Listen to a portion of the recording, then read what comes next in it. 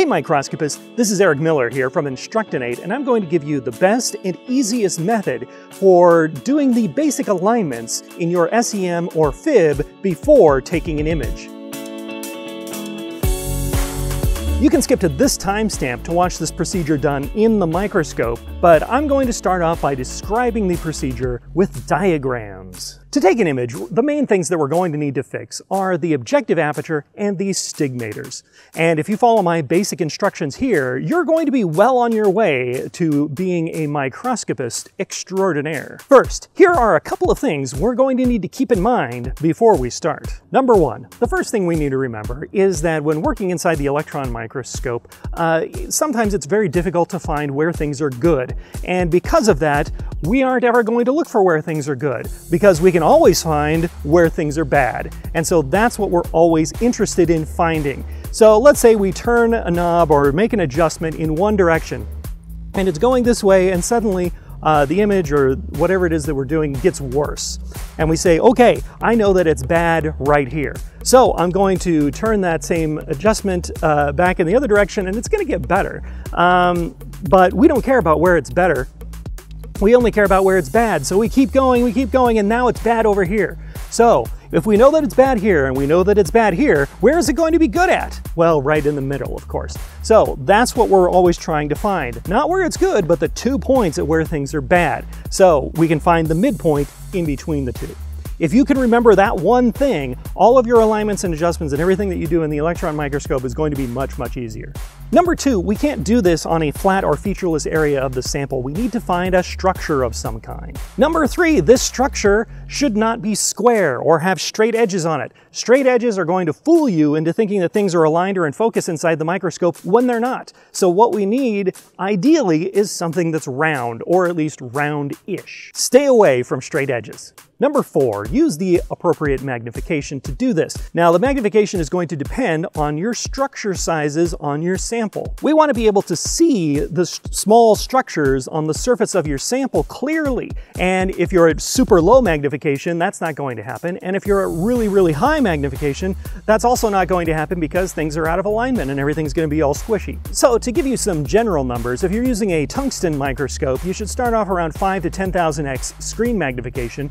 And if you're using a field emitter microscope, maybe about double that. Number five, we're going to repeat alignments multiple times until we do it at a higher magnification than what we're actually going to take a picture at. So why is that? Well, you know, light microscopes, they have those little objectives, and they're supposed to be confocal, which means that when you change one objective to the other objective, it's supposed to still be in focus. But they're never really 100% in focus, and you always have to kind of tweak it a little bit.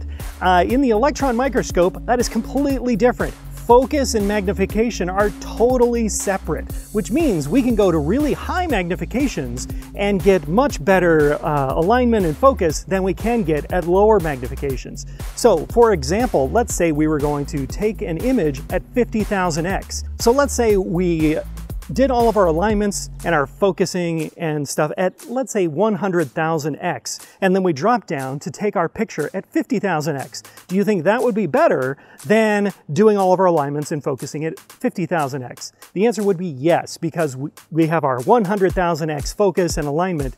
It's going to be much better than it is at 50,000x, and we can change the magnification all we want, and it's not going to adjust or interfere with focus or any of our other adjustments. To describe these procedures, we're going to use this fake image and these fake structures. And we're also going to use this graph here to show us how the adjustments are being made. The x-axis is going to represent making the adjustment in the microscope. That is, turning a knob or dragging a slider around, or however it is that you make these adjustments in your microscope. The y-axis is going to represent how good or bad things are. The peak here is going to be perfect, and then at the bottom it's going to be terrible. As I mentioned, at the end of this video, I'll show you what this all looks like inside the microscope.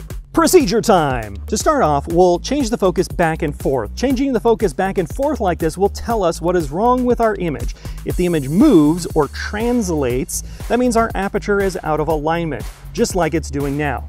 If the image stretches like this, that means the stigmators are off. Normally, when we're starting off, both of these things will be an issue, and we'll start with the aperture.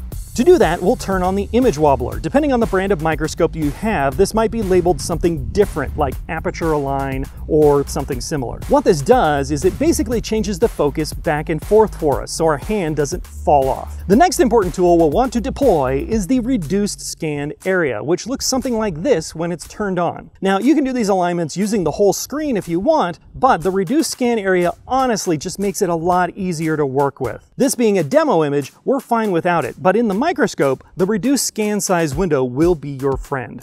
So what we're looking for is translation of the image on and off the edge of the screen. If things are moving on and off the edge of the screen, that means we need to fix it. Ideally, what we want is no movement or translation of the image. We want it pulsing in place.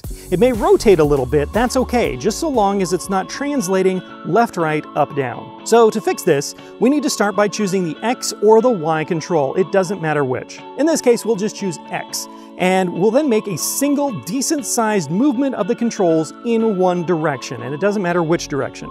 We just want to move the controls enough that we see a change in what's happening on the screen. If the adjustment is too small to see any visible changes in the image, then we are wasting our time.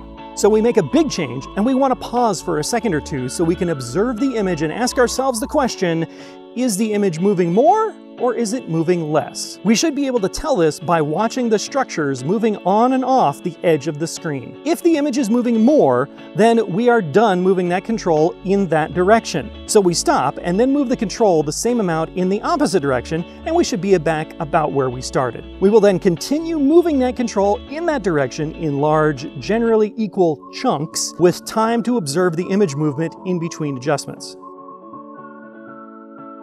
We should notice the image moving less now.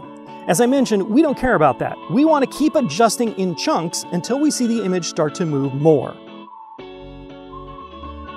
Once that happens, we know we have passed the optimum point of alignment and need to move it back. Basically, we've found the 2 points where we know things are bad, and now we can find the midpoint between them, where things will be good. At which time, the image should mostly be moving only along one axis. For example, we just fixed the x-axis, so the image should mostly only be moving along the y-axis now. We'll then go to the other alignment axis and do the same thing. Move a big chunk, sit and watch for a second, then move it again.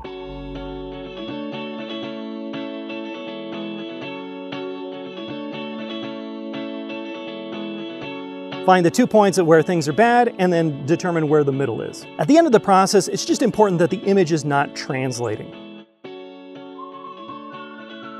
This is how the entire process looks from beginning to end inside the microscope. With the image in focus, turn on the image wobbler. Turn on the reduced scan speed. Find the appropriate magnification for your structures. We can see that the movement is bad, so we move one of the controls in one direction until we find the other point at which it becomes bad again. It gets better in this direction, so we'll keep going. Okay, it's bad now. Move it back to the midpoint between the 2 bad points. The image is mostly moving in one direction now. Move the other control. Okay, it's bad. Move it back.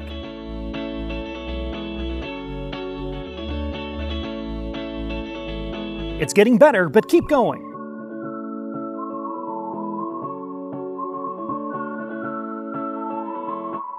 Okay, that's bad. Move it back. Increase the magnification and do it again.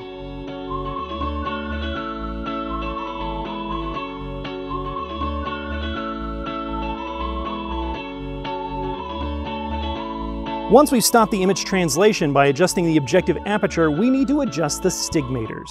Now, the stigmators are the single most important thing you're going to adjust when you're taking a picture in the electron microscope, and they're more important than focus, which doesn't make any sense, but is true, and I'm going to prove it to you right now. This is an image that I captured that is perfectly in focus. This is the image I was able to capture after I adjusted the stigmators. The focus is identical between these 2 images, and you can see the dramatic difference.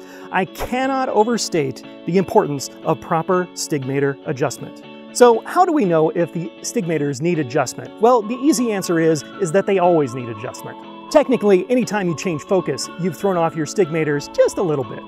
But to prove it, as I mentioned before, changing the focus will tell the tale. If we change the focus and the image stretches, we know that the beam is not round, and we need to use the stigmators to push the beam around to make it round. Astigmatism should be fairly easy to spot. On one side of focus, the image will stretch in one direction. On the other side of focus, the image will stretch 90 degrees in the other direction.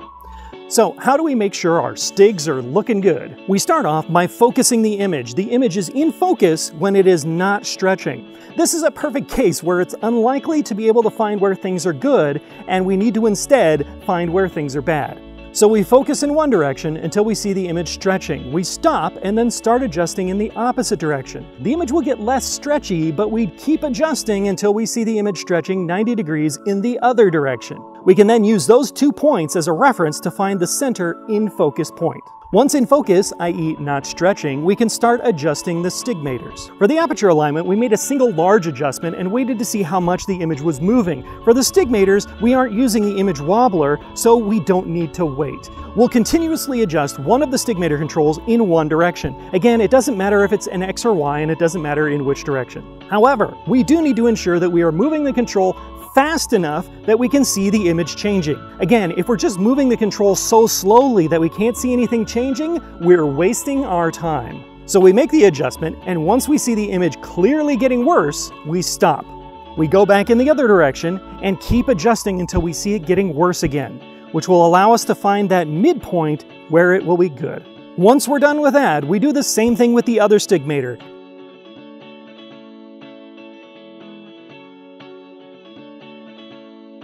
And then we check to see how well we're doing by changing the focus again.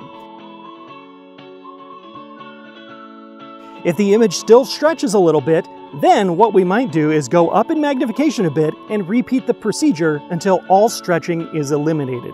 But this is the order we need to go in. Focus, one stigmator, the other stigmator, and then focus again. We always start and end with focus. This is how the whole procedure looks in the SEM. Changing the focus shows stretching. That means the stigmators are off. No stretching equals focus. We adjust one stigmator in one direction. Find the midpoint in between the 2 bad points. Adjust the other stigmator in the same way. Go up in mag. Change focus. Look for more stretching. Adjust the X again. Adjust the Y again. Change the focus, look for more stretching. If you don't find any, reduce the mag and take an image. The stigmators, more than anything else, are going to make sure that your micrographs come out nice and crispy. So in the future, don't ask if the image is in focus enough, ask if the stigmators were adjusted well enough. And now what you've been waiting for, the quick version. Find a structure. Go up in mag. Turn on the reduced scan speed. Change focus to see what's wrong with the image. Turn on the image wobbler. Adjust the X or Y control of the aperture align in one direction. Find the midpoint between the 2 bad points where the image is moving the most. Adjust the other aperture align control the same way. The image should not be moving on or off the edge of the screen anymore.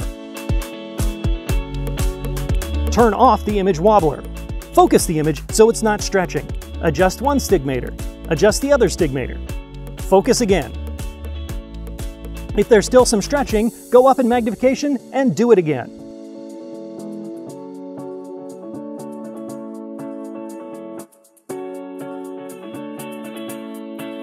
Drop down in mag and take a picture. You're done. This has been Eric Miller for Instructinate, and I hope you check out my Instagram and Darkroom pages and contact me through my website if you're interested in having me come to your site and show you how to get the most out of your electron microscope. Thanks. We'll see you next time.